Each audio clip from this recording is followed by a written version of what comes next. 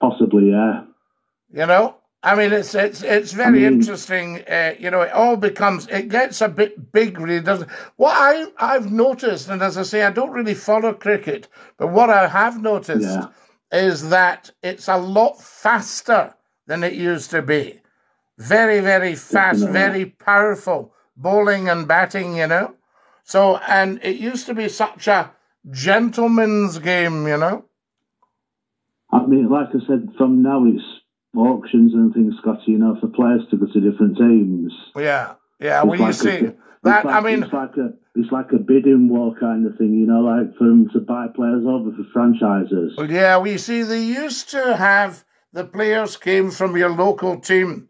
And I can remember sitting in a lovely summer's afternoon at the Southport and Birkdale Cricket Club in Lancashire, Yeah. watching Lancashire v Somerset, and then the Uh-huh. Lord's Taverners.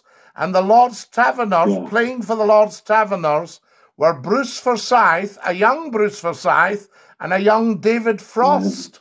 What about that? The Nice, Lord's Taverners. nice. As Bruce used to say, nice to see you, to see Nice you. to see you, nice. And we were supping warm beer.